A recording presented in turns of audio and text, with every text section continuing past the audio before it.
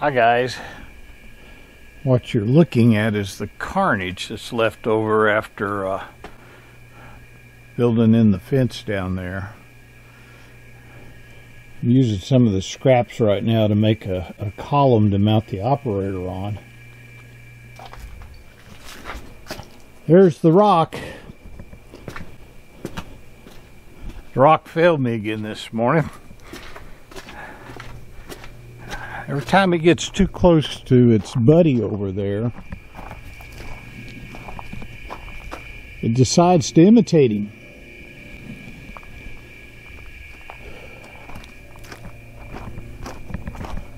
I'm trying to put together a little video about all the problems we had with it this morning.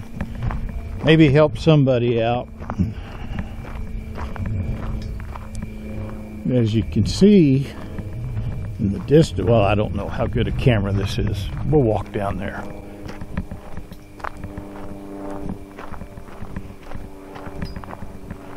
This has been the project that's been holding up all my machinery building. My wife wanted a gate and a fence, and it's my job to provide one. Trying to put together a coherent video about how we made everything and what we've done so far. Frankly, I've got so much film to edit that it becomes a daunting task.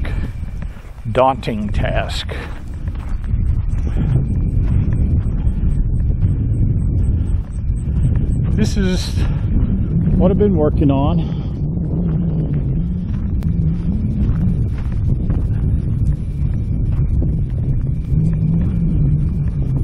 About 85 feet of fence, rails, gate. All the rails are tacked in place. All the posts are ready to be treated. I go ahead and paint the thing all the way down in there and then tar it or rubberize it and then concrete around it. Make it last longer. Got 117 feet of continuous weld to go all the way around all that. So I'm going to be doing that for a while. But it makes a nice fence. What I'm trying to get done right now is get it automated so that it will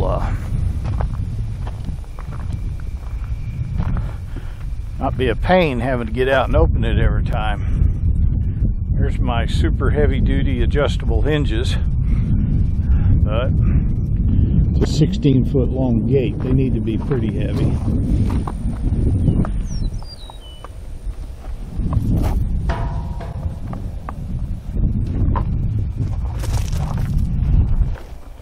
I make these hinges like this so they can be adjusted. Slide it in and out, up and down, and even shim it out if you need to, but they work well. It's about the only kind of hinges I've put on for the last 10 years. Well, let me get back to what I was doing. I'm sorting through the scrap looking for some pieces that match what I need to do.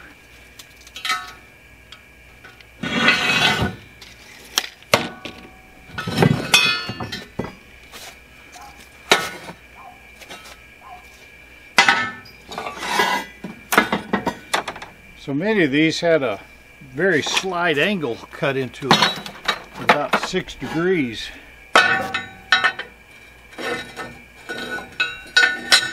That's square.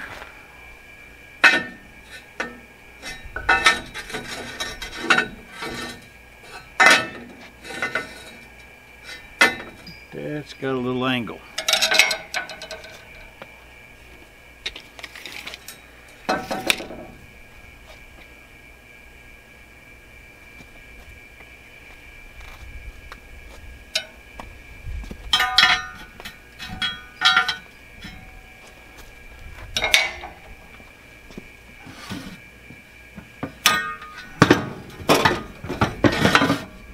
I am truly impressed with this saw.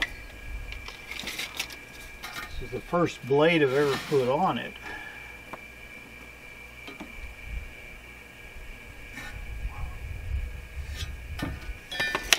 And it cuts like a trooper.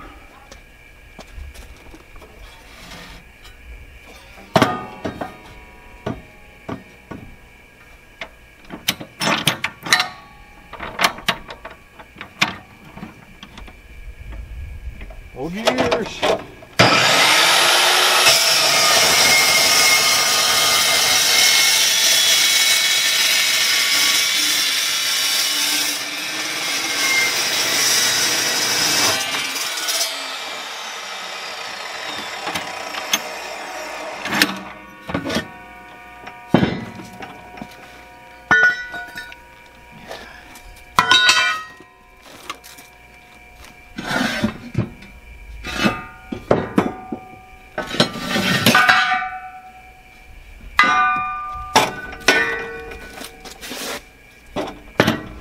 Make a trip to the scrap yard.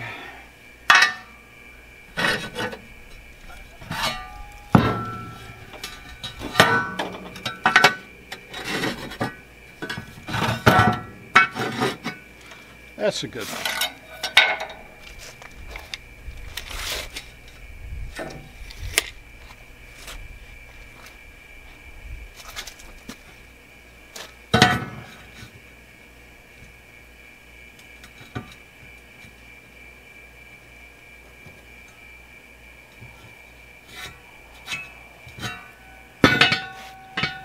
Found a regular old pencil works best on this stuff. Paint markers and chalk sticks just kind of,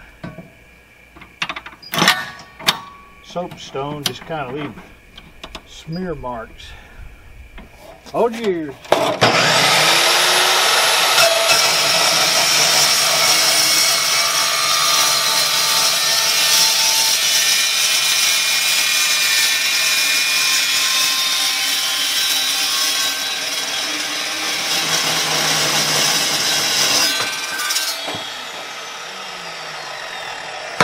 The only thing I don't like about this saw is it spits chips everywhere. Before it comes into the shop, we're going to have to investigate ways of controlling those chips. Out here it's fine. Inside it'd be a big mess. Alright, let's go lay this out.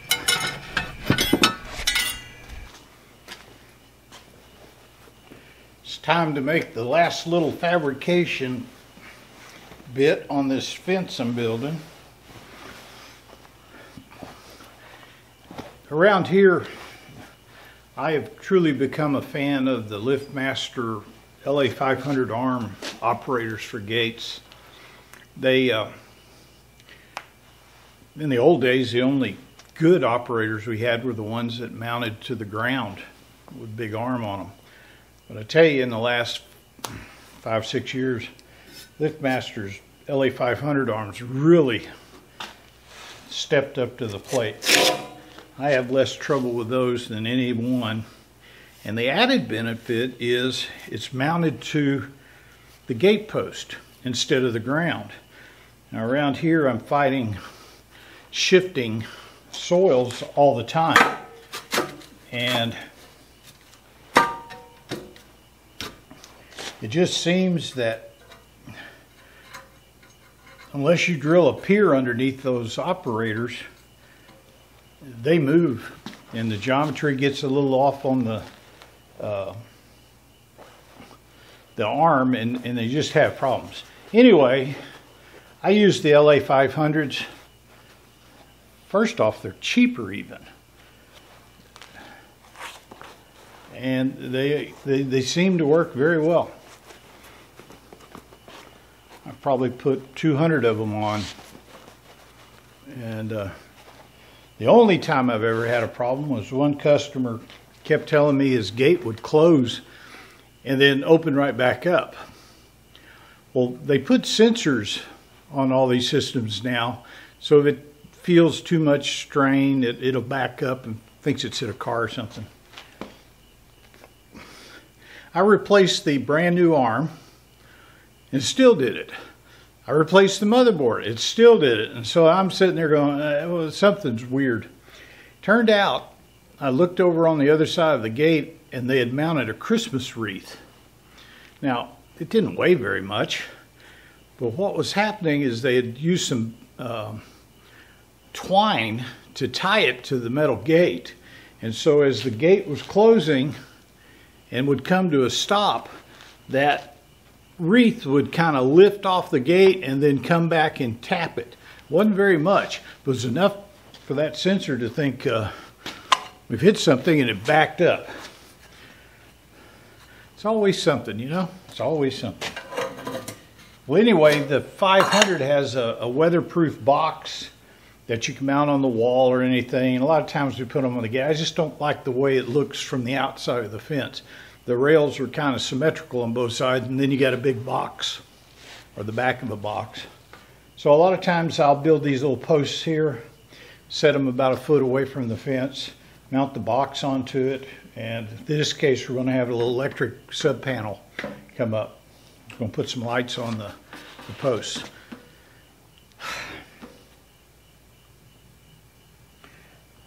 So I think I'm going to zap this thing together tonight,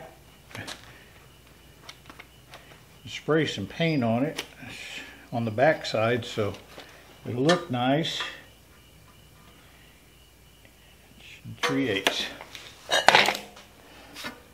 And just for the heck of it, I'm going to try the Miller with some, I believe it's got 0.35 wire on it, using C25 gas. I'm going to see how it does on just plain old steel that you don't even prep. Probably got a little oil on it and everything else. I know some of you guys are out there shuddering, but this is probably the way it gets done 90% of the time in the industry. Well, country gate builders.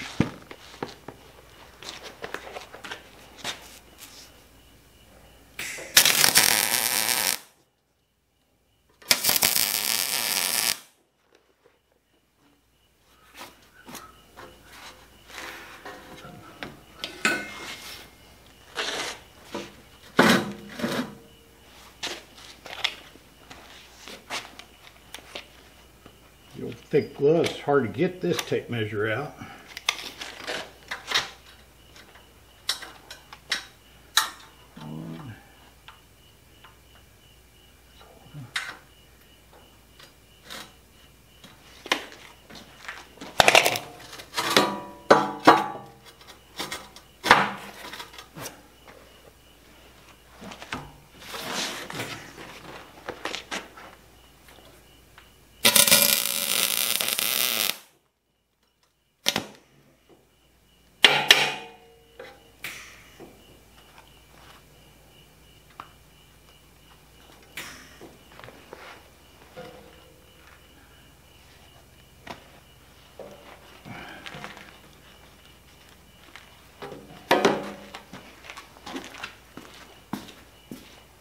One of those kind of days. Rock dies. Oh my. Big pliers are out on the trailer. There we go.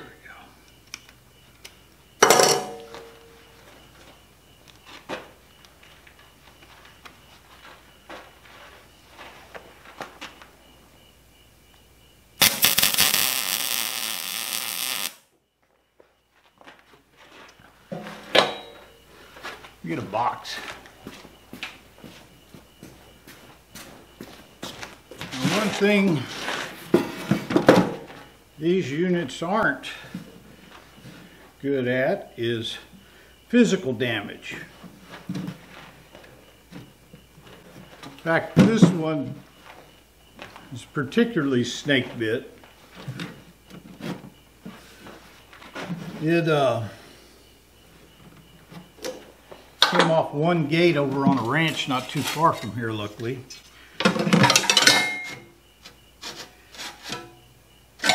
This is the third control box that I've had to put on that wrench in 2 years.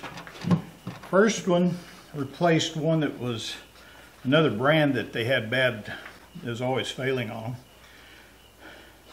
Lightning hit it 30 days after and just fried the whole gate structure. So we put a new one on it, and about 2 months ago a cow came up and ate all the wires and shorted it out.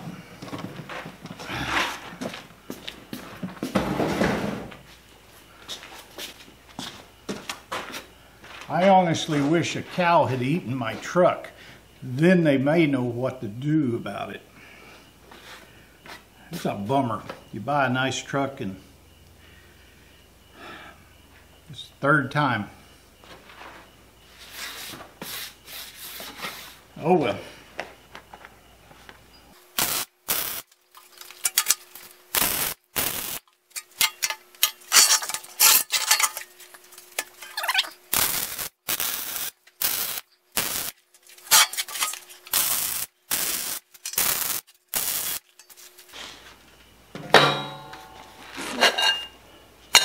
That's going to be the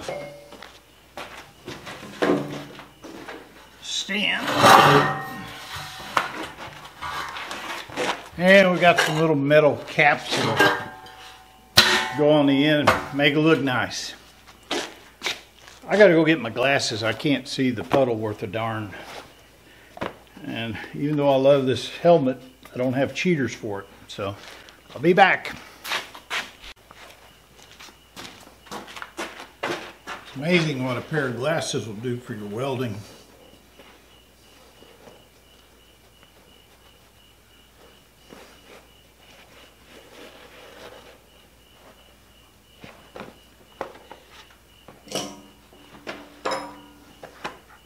I can see again.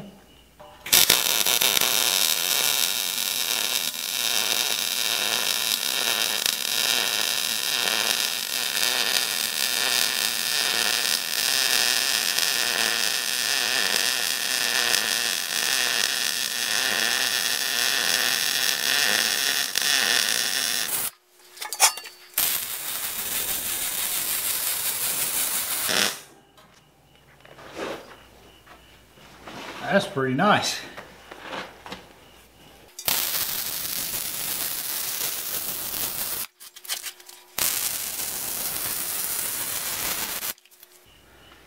I've been looking into one of the air fans that fit inside your helmet to help with the humidity. You get hot and sweaty and helmet fogs up.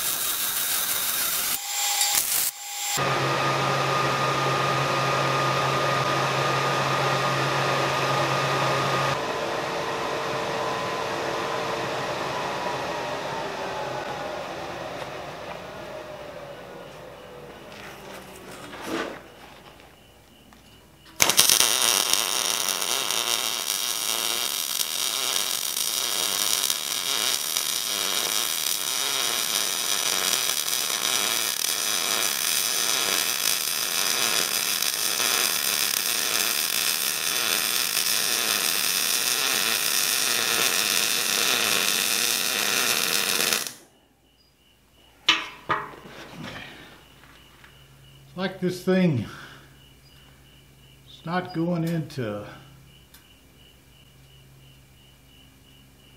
darkening mode very quickly. It's just coming and going.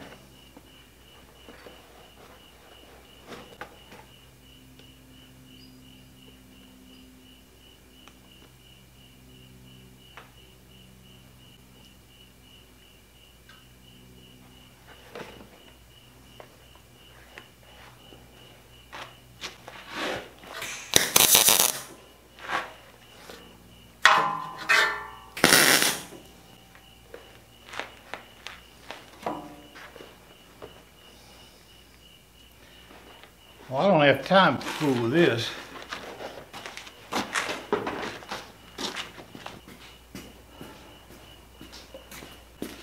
It's time to fool with this Miller and see what the heck's going on. Auto on and off. Shade 11 delay sensitivity.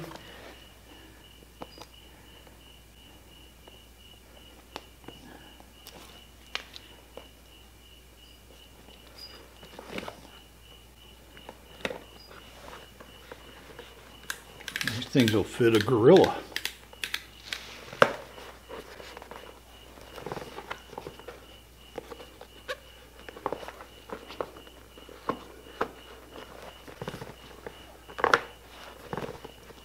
Got a ratcheting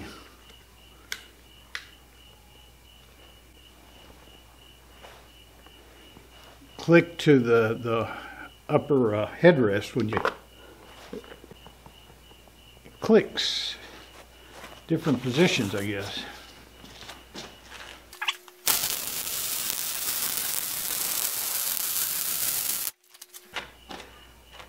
It gives a very green tint to what I'm welding. It's clear, looks nice. The other one's a kind of a bluish tint.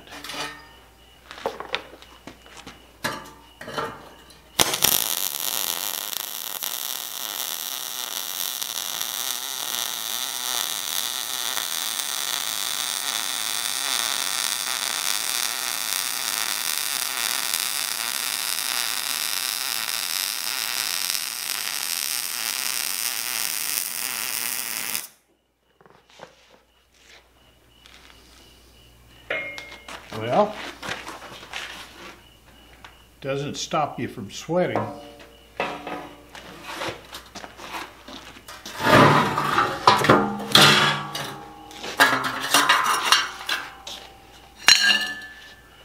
That's some big gaps to fill up on a couple of these. Let's see how that works.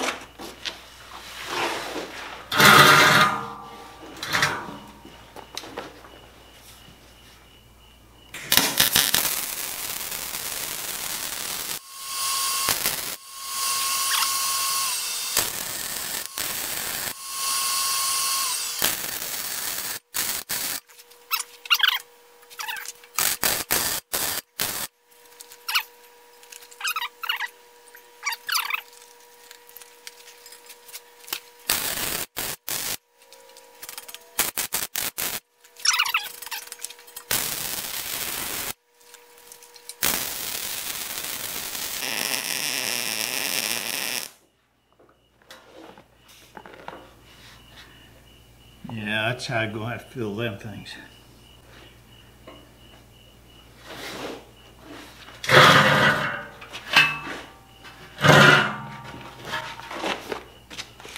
This thing keeps wanting to slip off my head. I'm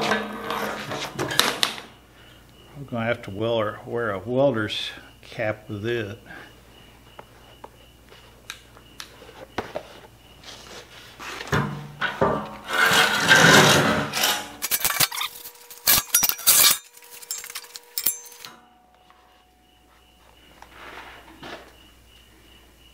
A little more pinpoint precision there.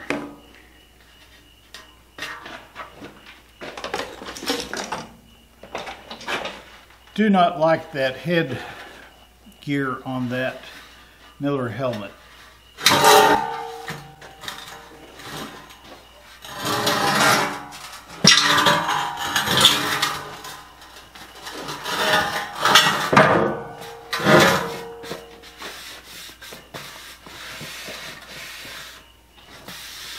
Just slides off the back of your head. It could go back underneath your head.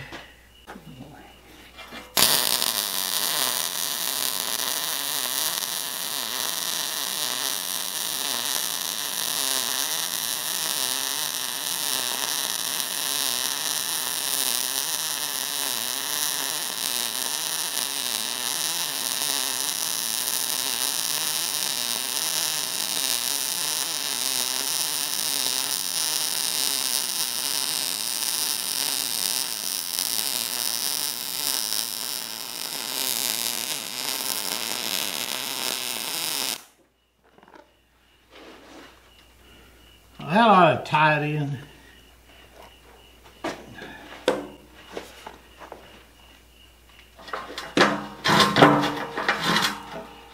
Those aren't my prettiest welds. Frankly, I'm so dang hot I don't care right now. It's the problem. Get going and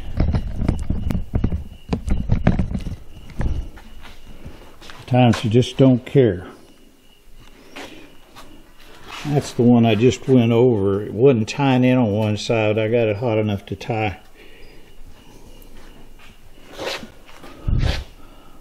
All those tied in pretty well. Mainly I just want something to sit out there in the ground and not have any pinholes and leak. Make me have to go out there and de-rust it. These little caps just slip over. And I find that if you paint the inside of them and paint all of this before you put them on, you don't have rusty streaks coming down from the inside. Well, not especially pleased with those welds, but they're strong. I guess they'll do what they need to do.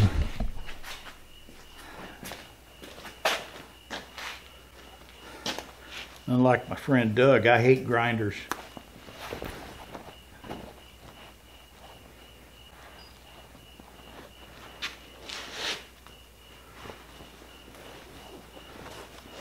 So, guess I'm going to wire brush this off, let it cool down, put some primer on it, and get ready to plant tomorrow.